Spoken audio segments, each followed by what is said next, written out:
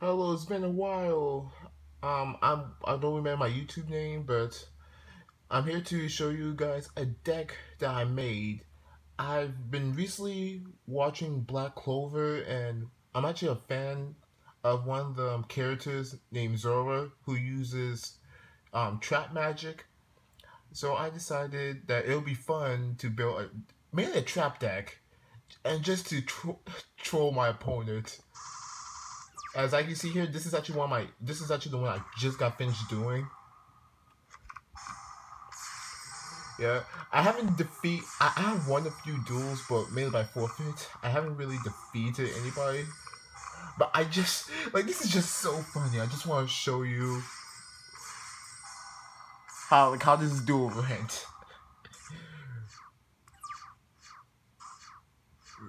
The purpose of this deck I made, I call it Zora deck, because Black Clover he uses trap magic, and this is mainly just a trap deck. It isn't to win. It's just to troll my. It's just basically to troll my opponent.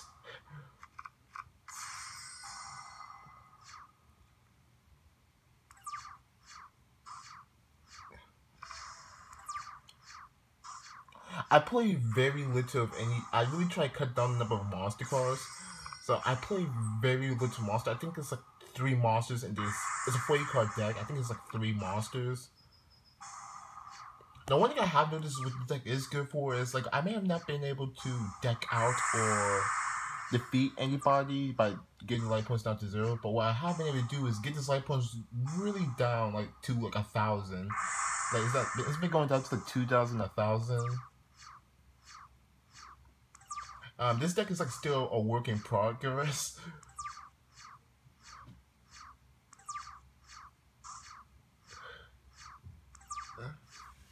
Yeah, but it's really funny because like nobody can do anything against me because I'm just not summoning any monsters.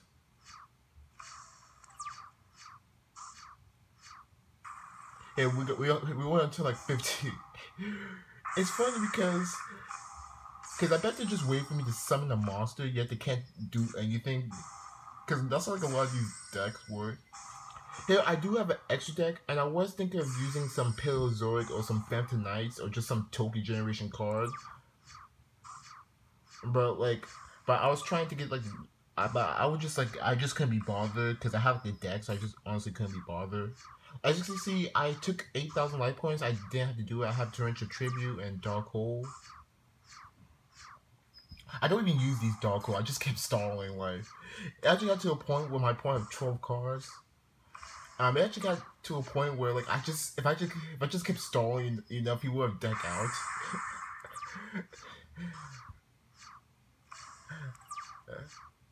I won some duels, and I lost some duels.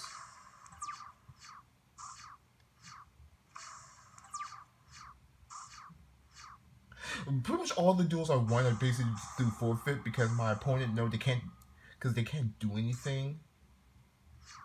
Because I don't be summoning any monsters, so my opponent knows that they can't do anything against me.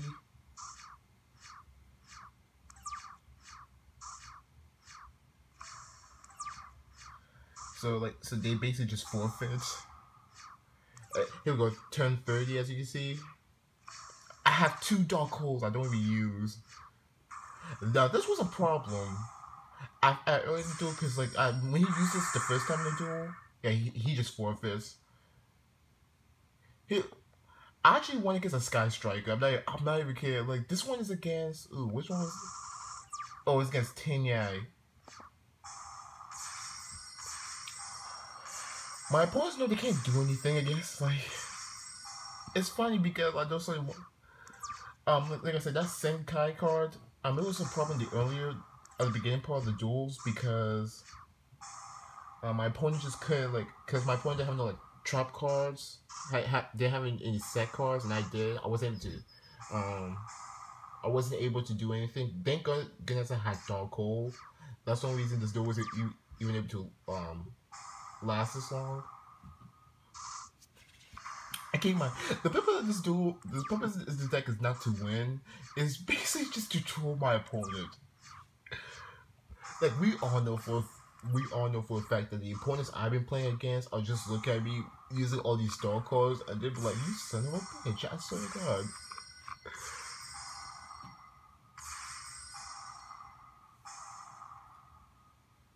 Oh yeah, I remember this dude because he used this card twice to bounce back Swords of Reveal Light. He did that twice, so on the third time, he just let Sword he knowing that he just knew if he was just I guess wasn't able to destroy it, so he just knew that if he bounced it back in my hand, I'll just keep playing it. So I'm pretty sure his mindset was let him just play Swords of Reveal Light. At least that way I won't have to deal with it. Ooh, which I went against I almost defeated a Shaddoll deck.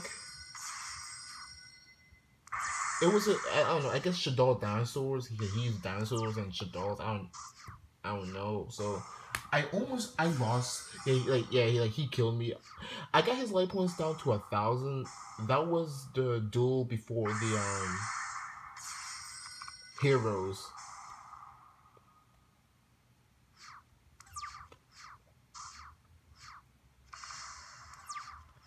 I went. My first duel today. Oh, this happened yesterday. My first duel today was against at Ignisters, and the thing is I had some counters, but I think he had Link Garibo, and he also had the Tuna Monster in his hand.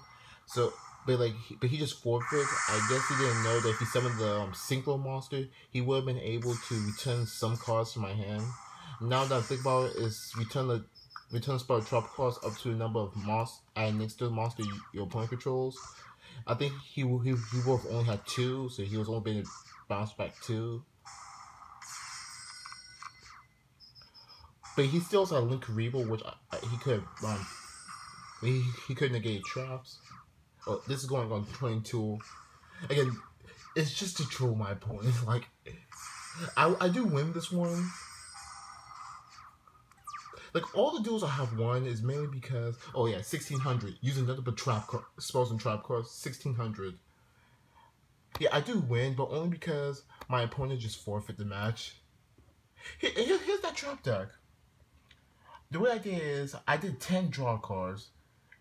So 10 Draw Greed, 10 Reckless Greed. I mean 3, as you can say, 3, my bad. I did 3 Hero Mantles. The reason I did Hero Mantles is because I knew since spells and trap cards was a big thing in the meta, that I'm pretty much just punishing my opponent for getting rid of my trap cards. So some of these trap cards is you could just unless you bounce back to my hand and banish it. If you just straight up destroy it, then yeah, I'm going to punish you for destroying my trap cards. Yeah, it's 6 spells, 3 monsters, and the rest are just trap cards. The Kazu self-destructive button, if 1,000 points of damage to the player who destroyed this card. So mainly it's just gonna be my opponent. I'm going to switch one of these. One thing I've noticed, I did this 7 times, not only once, and that was in the last, the second to last duel I was in. Did this card get destroyed? So I think I'm just gonna replace it with Legacy of the Yater Garu. Just draw 1 card, and also 1 day a piece is the whole thing.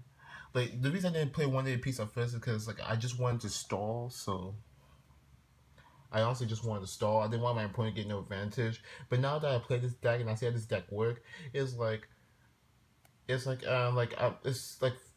I won't be taking any damage to my opponent next turn. So why is this such a big deal? And one thing I know about this trap card deck is a lot of these trap cards, because the way they work, is that even if my opponent do try to destroy MST or Twin Twister it, I can just play the card. If my opponent have a fill monster and they try to Twin Twister my Threatening War and my Jaw Agree, I can just change them both and still go off the effect, which basically made the Twin Twister was basically useless. We got Dimension War. The reason I have Magic Seal, I was debating Magic Cylinder and Ring of Destruction. The reason I'm not doing that is because these cards obviously said targets. these targets, I'm trying to not targeting moves since a lot of monsters have the effect like they can't be targeted. So it's like, and then that's why I'm doing Dimension Wall, which it basically inflicts the damage that I would have taken. So my opponent tried to attack me for Blue Eyes, play Dimension Wall. Instead of me taking 3,000 points of damage, they'll be the one. Um, Storm Mirror Force. Because the reason I play Storm Mirror Force is because of the rule. Since a lot of decks are extra decks heavy, like Salmon Grays and the new Cybers and at Inisters, Pendulums, for instance, like or DDs. Because a lot of decks are extra deck heavy, when they have when they have like five extra deck monsters in the field, just play Storm Mirror Force, and instead of just going back to the hand, they go back to your extra deck. So all the materials are in the graveyard or banished or how, and the like the extra deck monsters are in the extra deck, not the graveyard, so they can't monster reborn it or something like that. This does come in handy. There have been some deck which I wish I would have just destroyed the monsters. Like I actually went up against Pendulum, like Pendulum in Daimyo, the new spellcaster card that had like a structure deck like 2 months ago. The one that uses spellcaster for pendulums. Yeah. I got Storm Mirror Force, and I'm like saying to myself, like, I don't want to play this because, like, it was just because there's a pendulum, it just bounced back to the hand. So it's like, that was one of the instances where I wish I had Mystical Space Typhoon. I also did consider using Fang of. I also did consider using Mirror Force Dragon, but by then I only had one slot left, and plus I was using Storm Mirror Force, not regular Mirror Force, so like I guess, eh.